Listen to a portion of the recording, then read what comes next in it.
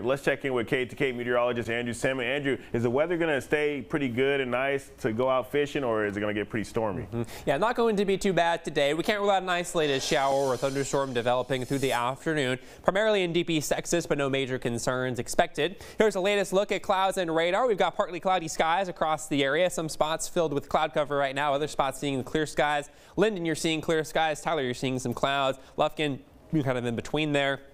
We do have a few showers in southern Angelina County, south of Zavala, which, again, can't rule out an isolated shower or storm through the course of the afternoon. Good news is severe weather is not expected. Temperature-wise, we're based off where we have the clouds. A little bit cooler. Tyler at 75, Jacksonville 74. But meanwhile, it's 82 in Henderson, 76 in Marshall, and 78 for Longview. And Hemphill's already made it into the low 80s out there. Now, over the next 7 days, temperature-wise, that normal high temperature is 79 degrees. We're going to drop on Thursday, but that's only because we have rain and clouds moving on in, and that's going to keep temperatures a bit cooler, but we do warm up quickly through the weekend as thunderstorms become more of an afternoon affair, and we are going to see us warm up as we head throughout much of next week with us making a run towards 90 degrees heading into the middle part of the week. Taking a look at the excessive rainfall outlook, or in other words, the flash flooding threat for our day to day, but mainly for us, it's into tonight. In our southwesternmost areas highlighted in the red, for flash flooding, we're under a level 3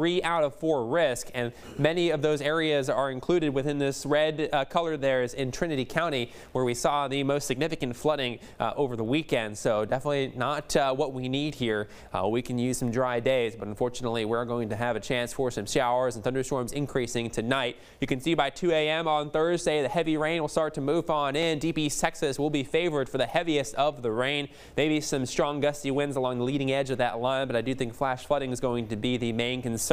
We'll see more showers and storms move through primarily deep East Texas late in the morning through the early afternoon, and then the rest of the day may be dry. Heading into Friday, the storms become more of an afternoon affair for us, but we can't rule out some storms creeping on in from our north, so that's something we'll be watching for. When all said and done, we'll pick up about 2 to 4 inches of rain in deep East Texas through Friday morning, and then 1 to 2 inches of rain in the northern 2/3 of our area. However, again, we will see more showers and storms into the weekend. For today, to recap, though, we're climbing to the middle and upper 80s with an afternoon shower or a thunderstorm, especially out in deep East Texas. And then for tonight, we're dropping down to the upper 60s. Storms arrive late, and that rain will get heavy at times. Your 7-day forecast looks like this. We are going to see the storm chances last through the weekend, but then temperatures really warm up. We'll see those highs in the middle and upper 80s by Monday and Tuesday. And then for deep East Texas, it's more of the same. Look for that rain to lead to potential flash flooding on Thursday with leftover storms into the weekend. For your latest weather forecast, you can go to our website. That is KETK.com.